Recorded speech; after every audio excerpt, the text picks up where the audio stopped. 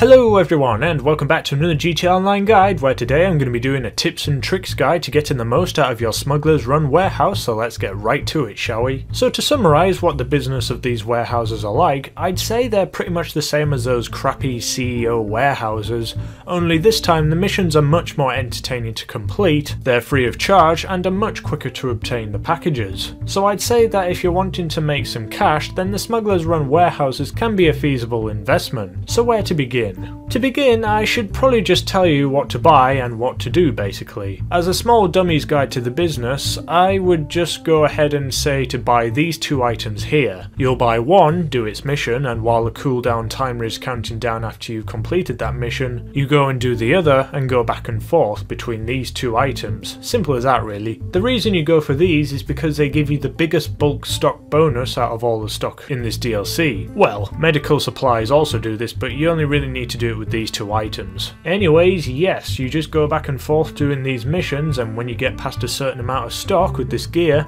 you'll get a bonus payout when you eventually go out and sell them. When you get half of max stock of one of these three items, you'll get a 35% bonus when you sell them, and then when it's at maximum stock, you'll get a huge 70% bonus when you sell all of it at once. So basically, over time you want to stock up as much cargo as you possibly can of one of these three types of cargo, and you'll earn the most amount of money. Though if you do want to collect just one type of supply, you'll have to deal with the painful cooldown times that come after each mission. This can be up to 5 or 6 minutes depending on how much stock you already have. So how much can you earn in total doing this business? Well, for a full stock of any items put together, the max that you can earn is $500,000. But if you do it like I do in this video, where you only collect one item to completely fill your stock, you'll earn $500,000 plus the 70% bonus, making $350,000, so in total you'll earn a maximum of $850,000. It'll take you about 2 to 3 hours to completely fill upon your total stock, and about 3 to 4 hours if you want to fill all of that stock with the same item. Now, this isn't taking into account the supplies that you can steal from other players.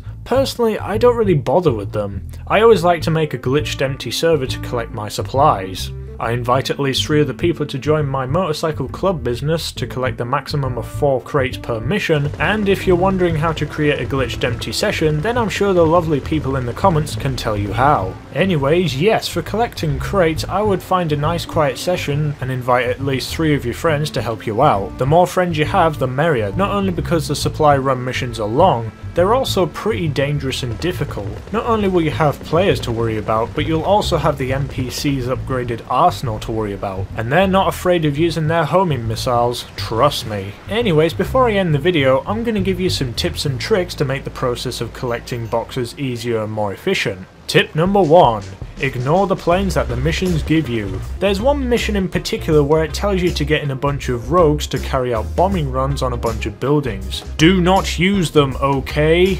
Grab a Hydra or any other jet if you don't have one, and then use them to blow those suckers up, because those rogues are the slowest planes in the entire game. Their acceleration and top speed are massively nerfed for the mission, and they're so slow that I could wager money that a cyclist could go faster than these things. I'm not kidding. Speaking of not using the mission planes, tip number 2. I would highly recommend that you always use Hydras for the missions. 1, because they can hover and make collecting crates much easier, and 2, because they have that instant death laser beam, and you'll be using it a lot, especially in those missions where you have to destroy like 30 aircraft.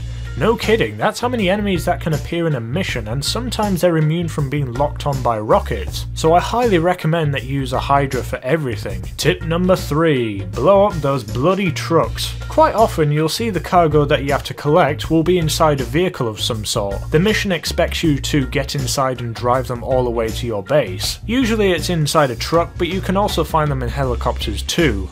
Blow those suckers up. Don't worry, the boxes will come out when you destroy the vehicle, allowing you to pick them up in your vehicle, which goes like 10 times quicker. All in all, just ignore most of the advice that the mission objectives say to you and use your Hydra for pretty much everything. It'll be much quicker than using the vehicles that they supply you. So there we have it guys, that's my complete guide to the Smuggler's Run warehousing business. I hope you found this video useful, and hey, if you enjoyed this video, make sure to leave a like and subscribe to the Pyro Gaming channel for loads more videos coming to you very soon. See you around everyone.